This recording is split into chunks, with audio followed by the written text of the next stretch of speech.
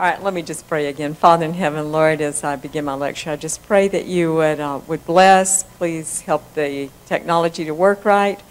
And we just pray that you would be with us. We thank you in Jesus' name. Amen. Okay, we're going to talk about digestion tonight. Does anybody in here ever experience any problems with your digestive system? Oh, okay. I see some nods, no hands. Okay. All right. Well, we're just going to talk about a few things that could help your digestive system work better. And I'm going to start by saying that a lot of people, for digestion, it means indigestion. And if you go to the store, you'll see rows and rows and rows of medications for all kinds of digestive system problems, right? And sometimes I watch people when they go through the grocery line in front of me. You know, I like to look at people's carts, not to not Adventist cards, I don't look at those, but just to see what people are eating and what they have. And a lot of times I'll see food in there that I know is going to give them indigestion, and then I see the medication right behind the food on the roller thing. It's very interesting. But there's some simple things you can do that you can avoid having to take all of these things. One of the problems that people have is heartburn, right? Gastric reflux, you may feel pain or burning sensation. That's very common. Also bloating, gas. People have those gassy moments. And then you can get into more serious problems also, like ulcers, and which could be, they can be cleared up or they can be quite serious and get very bad. And then weight gain is also associated with wrong eating habits.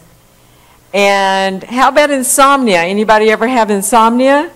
Sometimes if you do, that can be from having food in your stomach when you go to bed or what you've eaten. You may not even realize it, but you wake up and your eyes are just won't go back to sleep. They won't close. And so I think maybe for different reasons, but food can be a problem. Mental dullness. Sometimes people wake up and they feel, even if they've slept 8 hours, they may feel tired. Maybe the bags under their eyes are bigger than usual, and their brain may be a little bit fuzzy. Have you ever had that feeling? And sometimes people don't sleep, but even if you do sleep, you may have not feel up to par when you wake up. And how about irritability? And that can also, you may not realize why you're feeling irritable, but that can go along with digestive system problems too, as well as lack of sleep. And then there are chronic diseases that occur, diseases of the pancreas, of the gallbladder, of the liver, all sorts of digestive, part of the regular digestive tract as well as accessory organs can become diseased from wrong eating habits. But Proverbs 26:2 tells us, as the bird by wandering, as the swallow by flying, so the curse causeless shall not come. In other words, if you have a problem, there's a reason for it. There's a cause. And so what you want to do is track down the cause of that problem. So we're going to look at a few causes tonight. We'll start by saying that there are 9,000 taste buds on the human tongue, and that tells me that God intended for us to enjoy our food, right? Unfortunately, those taste buds can become perverted, and we can enjoy things that are not the best for us, but that's where digestion begins. It's in the mouth. And we have both mechanical digestion, and what would be mechanical digestion in the mouth? Chewing. Your teeth are grinding that food down to pulverize it so that you can digest it better when you get to the chemical digestion. The breaking those food particles apart allows enzymes and other digestive juices to come in and be able to reach those food particles better, to break it down, because what you're wanting to do is get it down small enough that the chemicals can actually release those nutrients so that you can absorb them. And in the mouth, the food goes in, and as I said, we use our teeth and we chew that food. Now, most people don't chew well enough. We'll talk about that in a few minutes, because you really have to grind that food up. And from there, it goes on down into the stomach. In the stomach, We get both chemical and mechanical digestion. No, your stomach doesn't have teeth, but it churns. It has 3 layers of muscles going in different directions, and it continuously churns that food to mix it. And then the digestive juices come in and work on that food. Now, if you didn't chew your food well, you're not going to have as good of digestion in the stomach for more than one reason, not just breaking the food particles down, but in the mouth, you get some amylase that comes in, and that starts carbohydrate digestion. And so if you don't chew your food well and mix it with that saliva, then you don't get that carbohydrate digestion started. And you also get a little lipase, which starts fat digestion. As it goes down into the stomach, those enzymes go with it and continue digesting there in the stomach. And then acids come in, things that start protein digestion. And so then you have more protein digestion as these enzymes are digested themselves. Protein digestion will be the bulk of what happens there. And then as it gets to a certain pH, a certain temperature, a certain consistency, it will go on down into the small intestine. And in the small intestine, you get more, you get lots of more enzymes, digestive juices that come in. They come in from the pancreas. You get bile from the gallbladder, made in the liver comes in. And it continues this chemical digestion in the small intestine. And then you get absorption. Now, the small intestine is really designed for good absorption. These are layers of folds inside the small intestine, and out on these folds, this really increases surface area, and then out on these folds come these little projections called villi. And this is a real picture of villi here, greatly enlarged, and this gives tremendous surface area for all of these nutrients to be absorbed. And then on this villi, you will have this little tiny border called a brush border with microvilli, and that increases your surface area even more. So all these nutrients that are being released are absorbed into the bloodstream or into the lymphatic system, and which dumps into the bloodstream later. So you're absorbing all of these nutrients that you take in. And what's left over goes on down into the colon, and this is where a lot of people get problems. We talked about fiber already this week and how important that is to make your colon work right and to keep your stool working the proper consistency. Okay, now that's a little overview, a quick overview of the digestive system. And what we want to look at now, how can we make that system work better? So I'm going to give you 7 simple steps. This is not everything, but it's a good portion of the picture. And if you can do these 7 things, then it's going to help you have better digestion. The first one is regular meal times. You know, we live in a society today that we're kind of like cows and goats, right? We graze a little bit here and a little bit there whenever we want to. And that was the way I grew up. If you were hungry, you ate. And as I was a younger child, we started out with more regular meal times, but that sort of disintegrated as life went on and we watched more television and we got busier. Then we started not having these regular meal times so much. One person would eat now, another person later, and so forth. But regular meal times helps your system work better.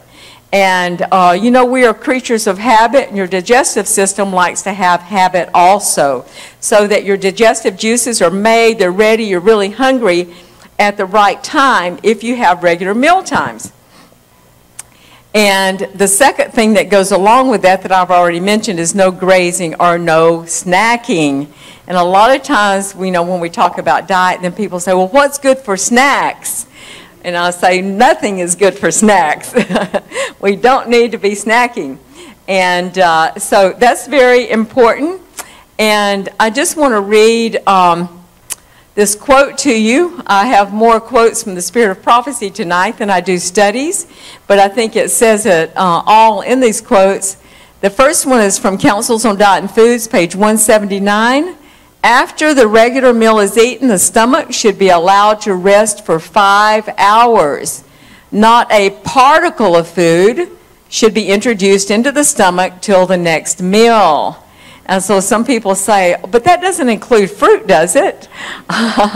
But that's a particle of food, isn't it? A piece of fruit? Yes, it does interfere. And from Child Guidance 389, the stomach must have careful attention. It must not be kept in continual operation.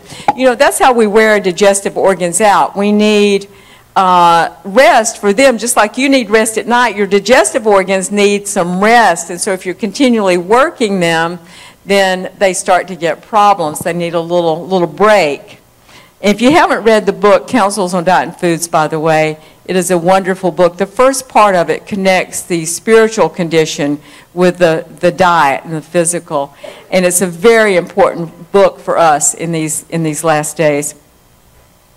Okay, and then I also want to present a study that was done, I believe this was at Loma Linda. They gave these subjects in this study a large breakfast: cereal, fruit, toast, and an egg. Okay? And then they looked at how full their stomach was. We'll consider it full. Now, the glasses of water in this picture represent the stomach. The full glass is the full stomach on the left. And then 4 hours later, after this breakfast, they found that their stomachs were empty. So it took about 4 hours to clear out their stomachs from this breakfast that they ate. And then several days later, they repeated this study, and they gave them the same breakfast: cereal, fruit, toast, and an egg. How long? They waited about 2 hours, and they gave them a snack this time. Now, that wasn't in the first study, but 2 hours later in this, they gave them a snack: either a peanut butter sandwich or a piece of pumpkin pie with a glass of milk. How long do you think it took breakfast to get out of their stomach when they added this little snack in?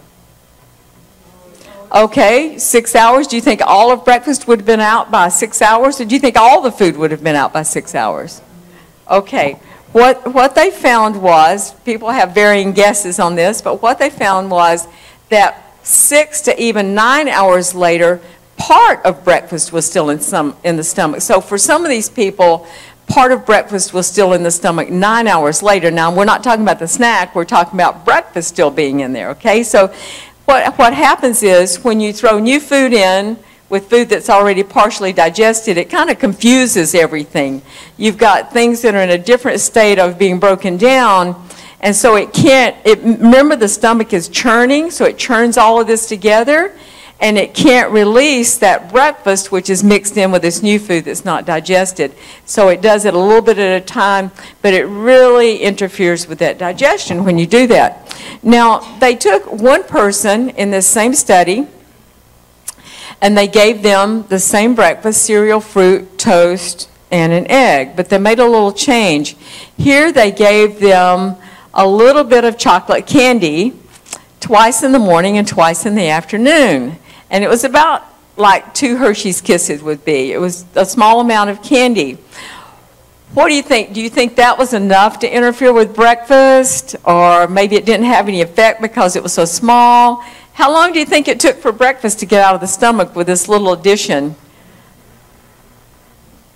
Okay, actually, they found that 13 hours later, more than half of breakfast was still in the stomach. More than half, just from those little bits of candy that they had. So remember the quote, it said, not a particle of food should be introduced into the stomach. Now, the third principle is breakfast like a king, lunch like a prince, and supper like a pauper. That means that you don't have enough money to buy any food for supper, okay? And so we want to get up, and this is kind of the opposite of what a lot of people do. Many people will eat the big meal at night, and that's the way I grew up. We had a hearty breakfast when I grew up because my mother wanted me not to be sickly. And unfortunately, she made me a very fat child with that concept. we ate a lot of meat and eggs, and so my breakfast as a child was like 2 eggs sunny side up, you know, and some bacon or sausage and a lard biscuit and maybe some grits with red-eye gravy, which is grease and coffee mixed together. You know, she wanted me to have a healthy breakfast, right? I never saw fruit except at Christmas time or, you know, maybe an apple pie during the year. But she tried. She didn't know. But we want a hearty breakfast of healthy food, right? And then a good lunch. And then, but when you're getting ready to go to bed, you're not going to be burning that food. And so you want a very small amount of food at night, or none at all. And I found that most people do better if they just, you know, don't even eat at night. I've finally gotten on to 2 meals a day, but you know, we eat hearty breakfast and lunch, and I don't even get hungry at night now. And I sleep so much better. You want an empty stomach before you go to bed, and if it's not empty, it interferes with your sleep. And so your stomach is trying to digest your food, your brain is trying to go through its processing that it goes through when you're asleep, and these processes interfere with each other, and neither works very well. And so sometimes you may wake up and not know why you can't go back to sleep, or you may wake up and your stomach hurts, or it may not necessarily hurting. Sometimes it will, but it's just not the best. You want your stomach. So if you do eat at night, it should be something easily digested. Fruit is a good one. And then I'll just read this quote to go along with this. At breakfast time, the stomach is in a better condition to take care of more food than at the second or third meal of the day.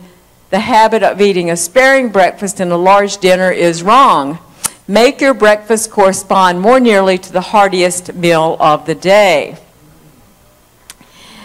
And then we've already mentioned the teeth. We need to chew our food well. You know, we live in a hurry today. Everybody's in a hurry. And we talk fast, we work fast, and we come in at mealtime and we don't have much time, and we eat fast. And we sort of swallow our food whole sometimes instead of chewing it like we should. And so we really need to take time to chew our food. There have been studies done that show that when you don't chew your food, a lot of that just passes on through, so you're not going to get the nutrients from that food that you need. And another quote from Councils on Diet Foods: in order to secure healthy digestion, food should be eaten slowly. The benefit derived from food does not depend so much on the quantity eaten as on its thorough digestion. And then the fifth principle: drink water between meals, not with your meals. And if you drink with your meals, it dilutes your digestive juices. The water has to be absorbed before you can actually digest your food, and it just slows that process down. It bogs the stomach down. So it's better to drink lots of water between meals, a little ways away from your mealtime, and give that time to be absorbed. After a meal, you want to give your digestion time to take place, to get a lot of that done before you throw that water in. And it's better not to drink anything between meals but water. Okay, and then eat just enough, not too much. You know, that's one of the hardest ones because we have to eat, and so the tendency is to overeat. And, you know, I grew up in a family, we ate to capacity, and it's hard to break that habit of being temperate, and to be temperate, I mean. And so this is something we need to work on, that we don't overeat. They've actually shown in studies now that when people eat to about 72% of capacity, they live longer. It actually extends your life more than if we eat all the way full all the time. Another quote: what influence does overeating have upon the stomach? It becomes debilitated. The digestive organs are weakened, and disease, with all its train of evils, is brought on as the result. And so we need to look at each of these habits and then avoid foods that hinder the digestive system. And I think you know what I'm going to say here. These are the things we've been talking. You know, a good whole food plant-based diet works, makes your digestive system work better. But high-fat meals are very difficult to digest, and so they don't work so well. You want to go low on the meat, the animal products. Those are more difficult to digest. Cheese is almost indigestible. It's about 70% fat. More than half of that can be saturated fat. I used to be a cheeseaholic, but it really, I had an experience after I quit eating cheese about 2 years later. We were at a friend's house. They served a cheese pizza, so I said, okay, we'll have, because I didn't want to hurt their feelings. That's what they served us, so we ate cheese pizza. And like I said, I ate a lot of cheese 2 years before. We were eating lots and lots of cheese when we quit. And that night, I could not sleep. It was like there was a ball of lead in my stomach. I could not digest it. And that was the last time I ate cheese. It really was painful, a painful experience. Caffeine also interferes with the digestive system. It does promote gastroesophageal reflux. And so if you have a problem with gastric reflux, you might consider cutting out the caffeine, but there's many other reasons you shouldn't be using caffeine either. But that is one. It also affects the colon. It can cause you to flip-flop back and forth between diarrhea and constipation. Spicy foods are not good for the stomach, and although you will see some studies that show benefits, there are many studies that show it's harmful. I saw a meta-analysis of studies from around the world, and it showed that countries where they eat the most hot peppers have the most stomach cancer, and the people in those countries that eat the most hot peppers have the most stomach cancer. And it's in a dose-related fashion. The more hot peppers they ate, the greater the risk of stomach cancer. And I also had my experience when I was in Jamaica in 2010. The food is very spicy there. It tasted very good to me. But I started getting stomach pain after I ate it. And so I had to not eat some of the foods because I was not used to those anymore, even though at one time I'd eaten a lot of spicy foods. My stomach was sensitive, and I got a lot of pain from that. Too much salt is also harmful for many reasons. It affects almost every system in the body, but it does increase your risk of stomach cancer and risk of Helicobacter pylori, which is a bacteria that causes stomach ulcers and even stomach cancer. And then the fiberless foods, we've already talked about that, how they wreak havoc in the digestive system if we don't have that fiber that we need and affect the body in many other ways. Too many varieties of food will fall in here too. Sometimes when we go to, let's say you go out to eat and there's a buffet, or sometimes at different church potlucks, there'll be lots of different foods, and we tend to do too many combinations. We had a young man at our health center years ago, and he was very sick on Sunday. He said his stomach was hurting, he didn't feel well. And so I thought, well, maybe he had food poisoning. And so we were trying to discover why. And I said, well, what did you eat yesterday at church potluck? He said, oh, it was so good. I tried everything twice. So I said, well, you know, there's your problem. Okay. So we're just going to go through this again. 1, regular meal times. 2, no snacking. 3, breakfast like a king. 4, chew well. 5, no drinking with your meals. Drink between meals, but not between, but not with.